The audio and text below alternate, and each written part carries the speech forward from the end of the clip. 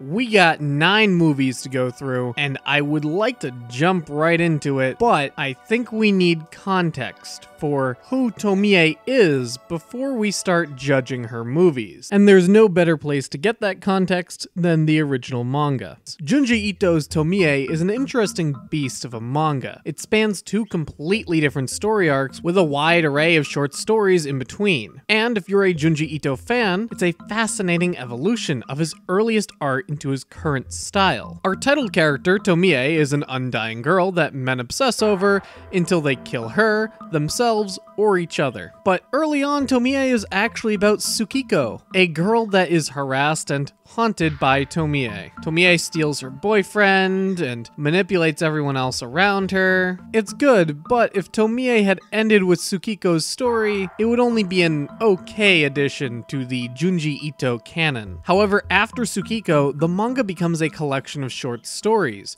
with Tomie at the center. And this is where it really develops into an essential piece of Junji Ito's library. These short stories play around with Tomie's premise, putting her in a wide variety of situations and stories. She can be a creepy girl found on a mountainside, and then later she can show up as an evil stepmother. Ito does a lot more with Tomie than one would expect. I've always maintained that Junji Ito works better in short stories than he ever does in long form, and some of these Tomie shorts are among Ito's best. As these short stories continue, you really start to get a feel for what character Tomie is. She's a different breed of J-horror, separated from her sisters Sadako and Kayako. Tomie lacks that tragic backstory, or any backstory at all, leaving her a complete mystery. And unlike her ghostly counterparts, she's anything but silent. Tomie uses her beauty to manipulate her victims into doing her dirty work. She's much less likely to get her own hands dirty, as she is to convince 2 men to fight to the death over her. The reader starts to even learn about her personality, how self-serving Tomie is, and more importantly, how she can put on a facade of innocence to lure in new targets. And I think this is important. I think at the core of every story in this collection is that Tomie is a monster pretending to be a girl. And this is important because once you start doing stories that try to make Tomie too sympathetic,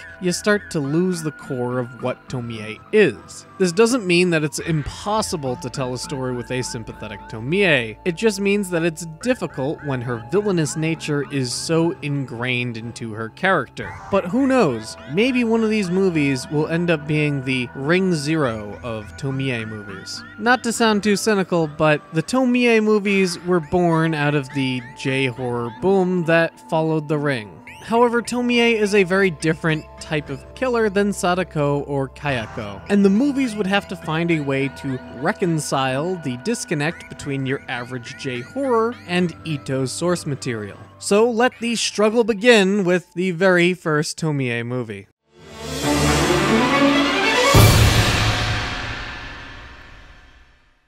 The first Tomie movie is difficult because it's a slog to get through. There were multiple times where I just looked at the time remaining and I sighed to myself because it was just a slog.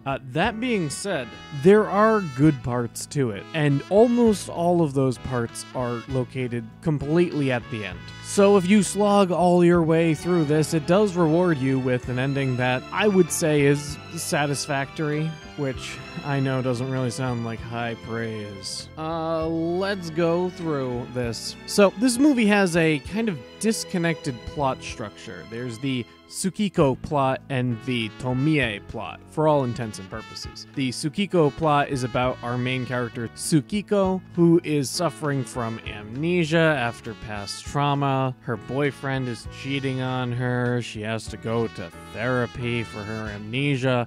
Things aren't looking good for Tsukiko.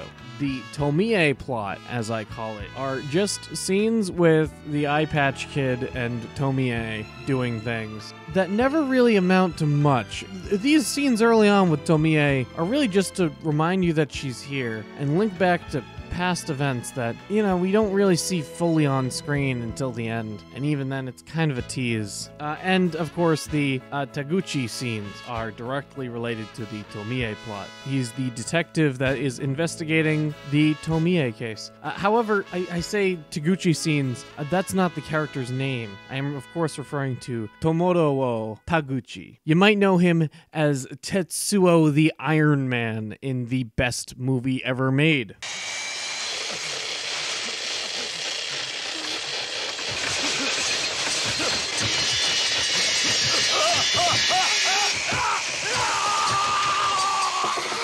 Taguchi gets all of the exposition. He has 2 scenes early on, and they are probably his longest scenes of unbroken film time. And it's just him explaining how Tomie works, and basically explaining what our main character has amnesia about before we actually see it. So it's not much of a mystery, despite the fact that this movie is structured as a weird mystery noir thriller rather than a body horror Junji Ito story. So, I don't know, I kind of like the idea of a mystery detective story like this, but I don't think it was done well here. In fact, I think it just kind of slogged down the whole movie. For about half of this movie, the Tsukiko plot that is just mundane relationship drama, and the Tomie plot that is a weirdly out-of-place detective story just don't interact at all.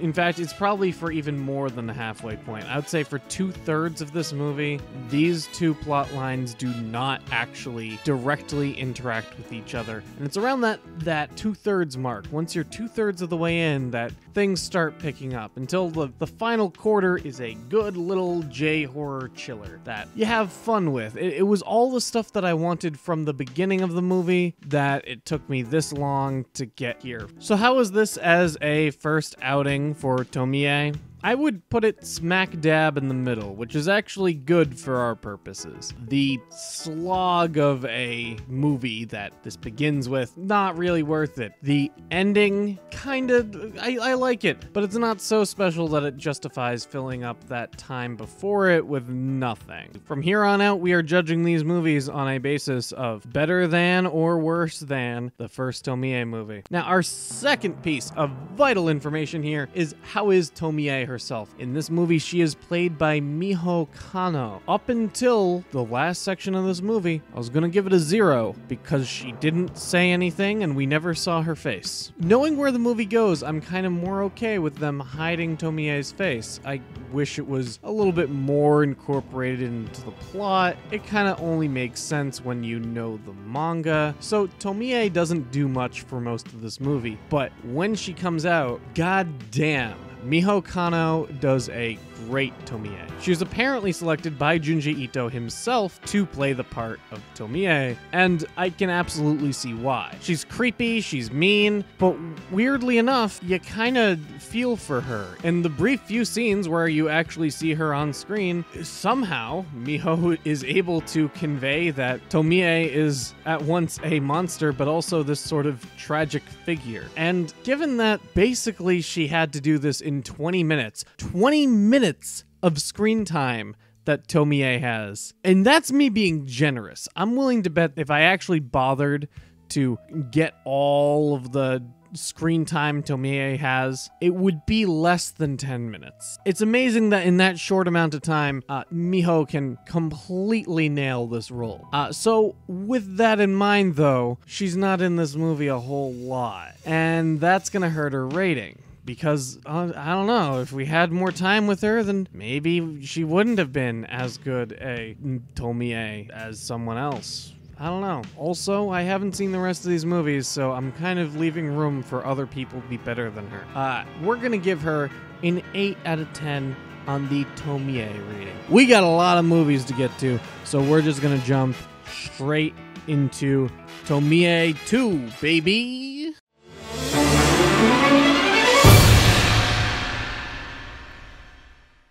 Alright, now we have Tomie 2, Another Face. This was originally not a movie, but a series of direct-to-video TV episodes, V Cinemas. is what this was. And fans of J-horror should be familiar with the term V-cinema. After all, Ju-on the Grudge started as a pair of V-cinema movies. And Tomie Another Face is kinda like Ju-on in a weird way. Of course, this is a completely unintentional byproduct of being 3 episodes slammed together, trying to create a false sense of continuity between all of it. And it's also very, very, very under budget, which is extremely noticeable going from the first Tomie movie. We got cheesy acting, cheesy lighting, this stock music that I honestly don't know whose idea it was to put in.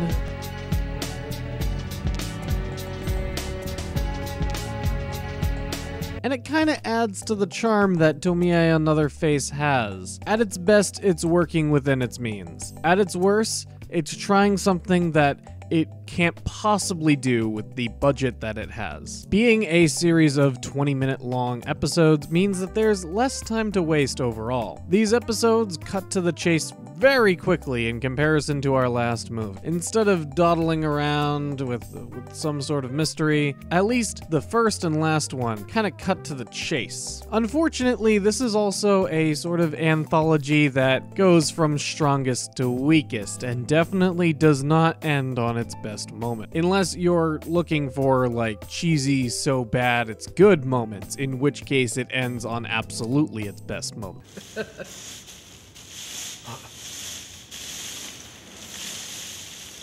なんだあん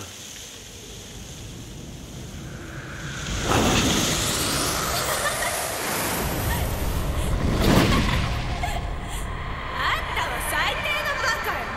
本当に残念だったわね。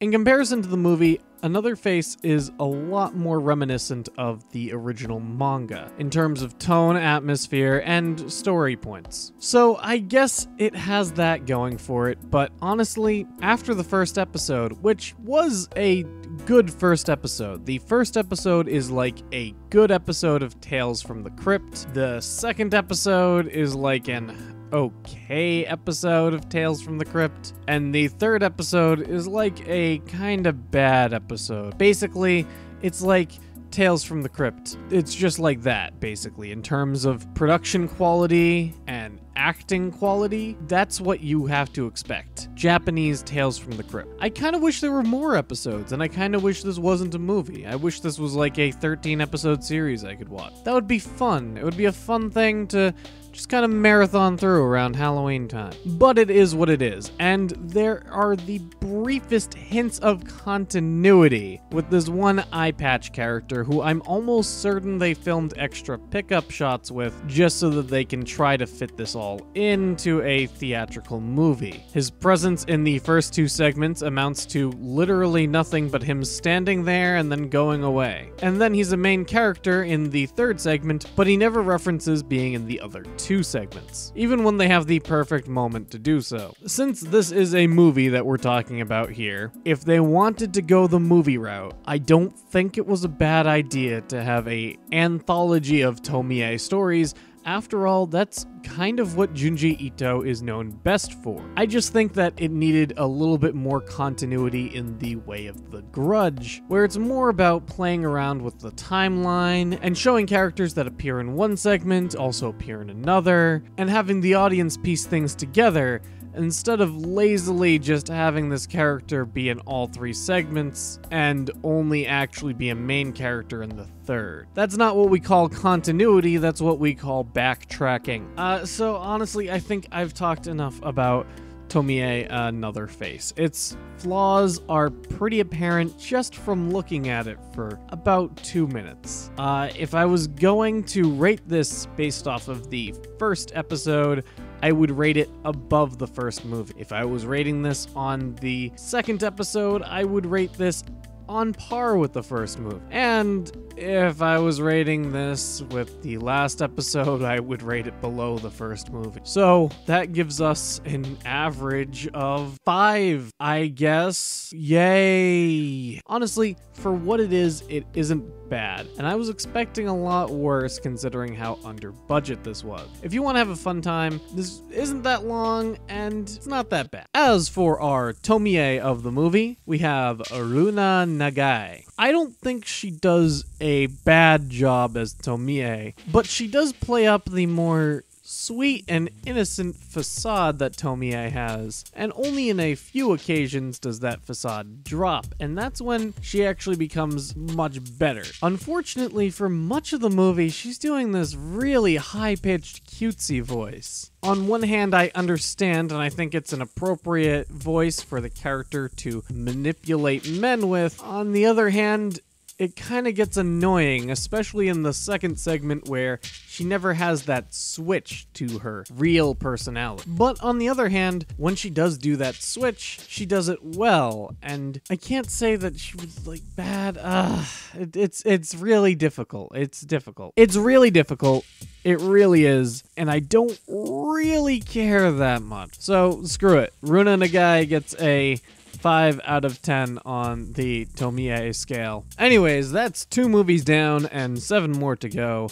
So let's keep on going with Tomie Replay, I think is the next one. I will not change this audio even if it is not the right one.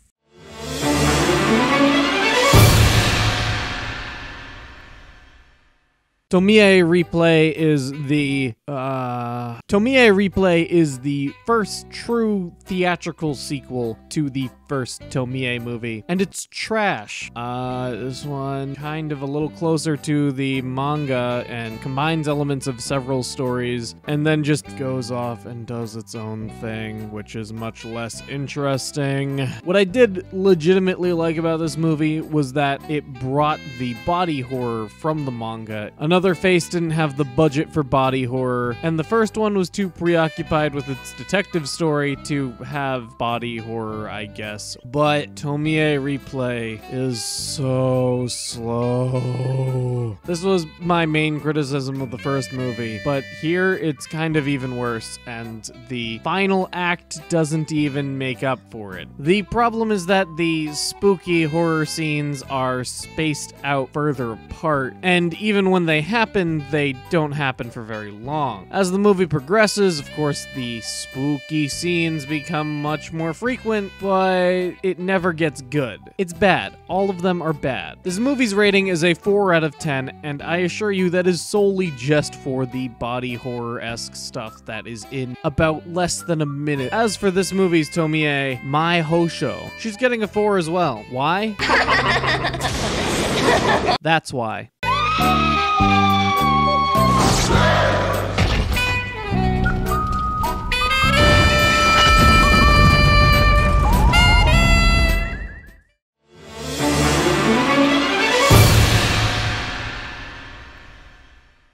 Where to begin with Tomie Rebirth? Being the 4th in a horror series, you kinda go in with low expectation. It's not every day that the 4th film in a horror franchise ends up being good. Unless, of course, you're Ju-on The Grudge 2, my favorite Ju-on movie, directed by another favorite director of mine, Takeshi Shimizu. And it just so happens that Tomie Rebirth is directed by this very same Takeshi Shimizu. Clearly aping off the success of Ju-on The Curse 1 and 2, Tomie Rebirth was made in the year between The Curse 2 and The Grudge 1. And before I watched this, I had heard about this movie and about Shimizu directing it, and people seemed not to like it that much, especially Shimizu fans. Here's the thing though, I just had to sit through 3 mediocre to bad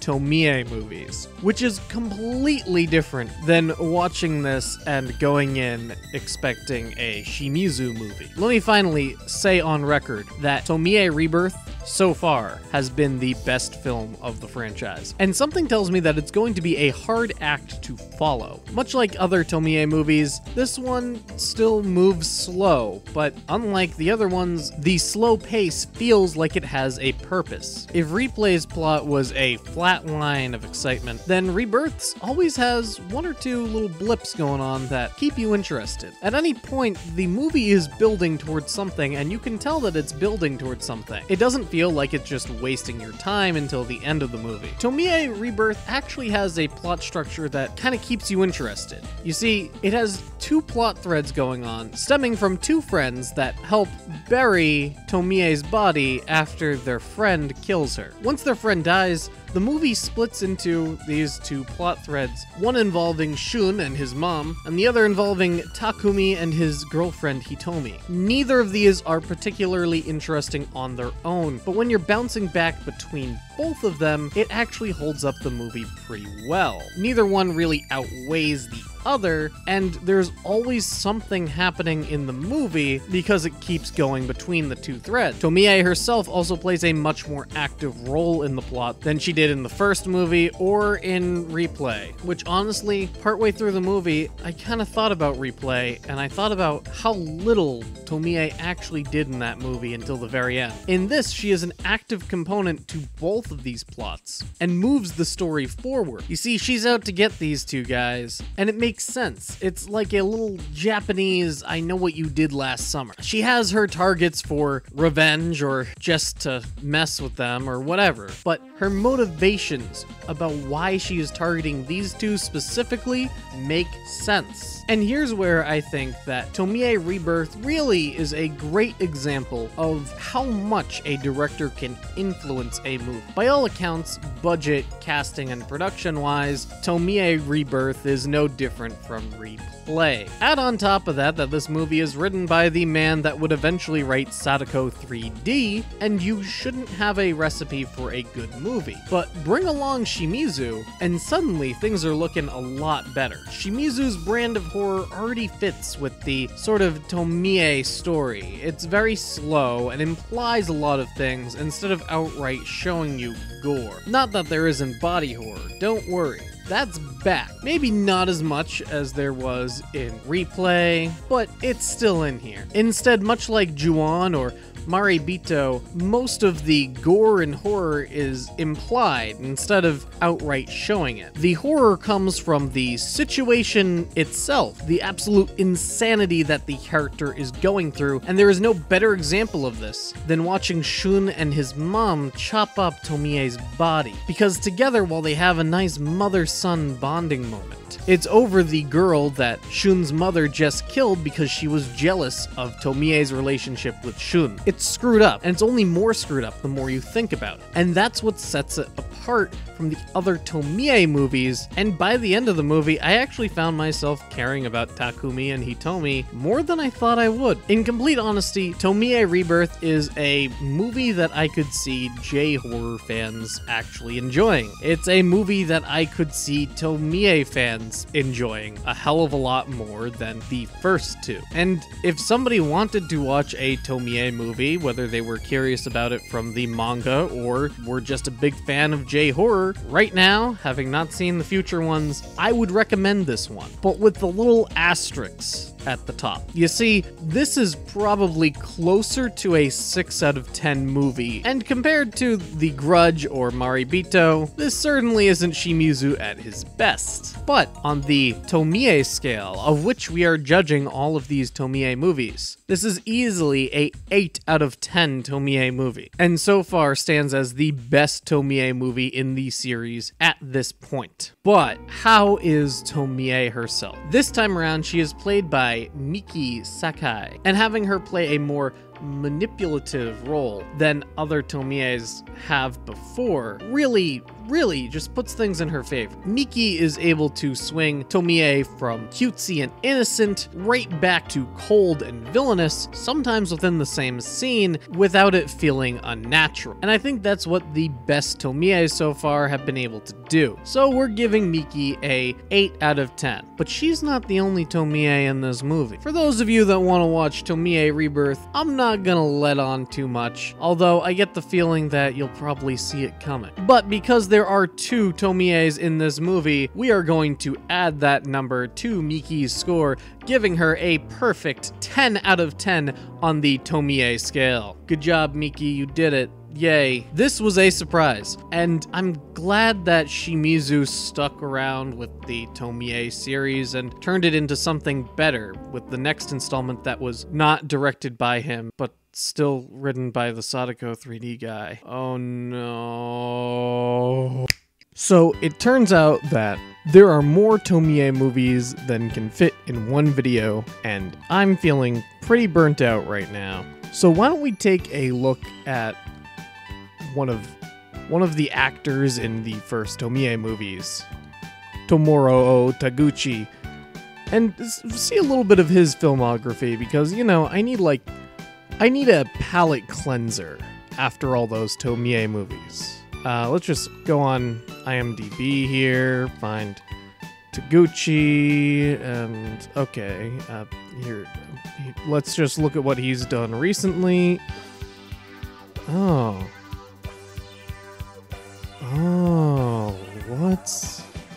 what is this?